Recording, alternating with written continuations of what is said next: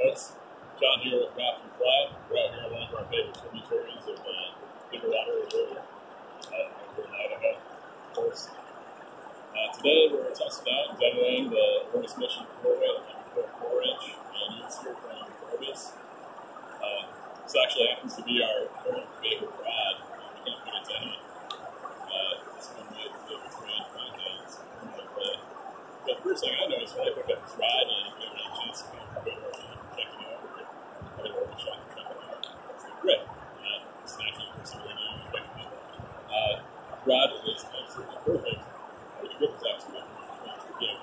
Medium-sized cats like myself.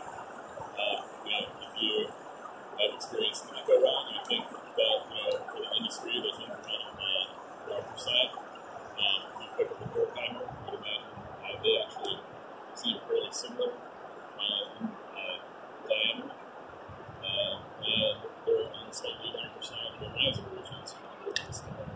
With thinner grips and working. So that was risers too, and that goes. The next thing we're going to pick up here, steelhead down over there. It's fairly smooth casting throughout. You probably, I'd say it's a quality that falls across a whole lot of rods, but in this particular instance, perhaps you've heard of or you've had the chance to cast Orvis Mission or Helios. And what Orvis did is they took some of that Helios technology and applied that to the new Mission series, and it really did pay off. It's not that it has a very unique feel to it,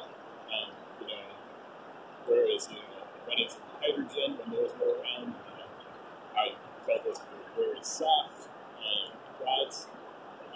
Or Echo TR2, which has a lot of reserve power, and it was called like a mission launch at the end of your cast that all of a sudden accelerates, but rather this rod is a fairly even taper, and it's predictable throughout, but it still has a ton of power, and that's what we love about this rod, is that it's predictable, and knows exactly what we're going to do out of it.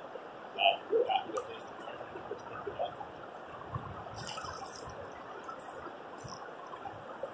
I think we're kind of backcast all night, to be honest.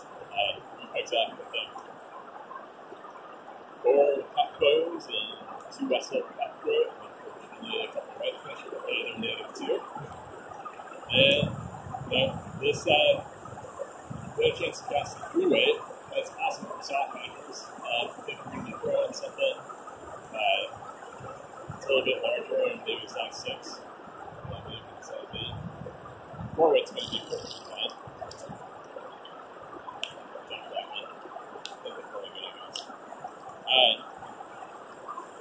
But we feel like this rod had enough sensitivity on the tip as well to detect each tip. And it's something that I tend to find is rare. When you pick up a Spey rod, you're trying to translate what that rod power is like. A single hand rod, you add 3 to the difference typically. Not all are like that, especially with 0-2. So this 4-weight rod is actually more like a 7-weight, just for throwing larger size rods across the river. 3-weight is going to be a 6-weight. It's the same flag, it's fine. But we've been able to throw soft hackles throughout the day. It takes pick up a little bit earlier in certain expands.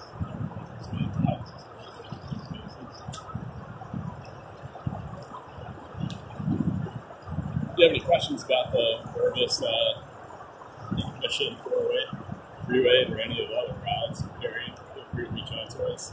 Sales at raftandfly.com is possible to work with us, and feel free to give us a call.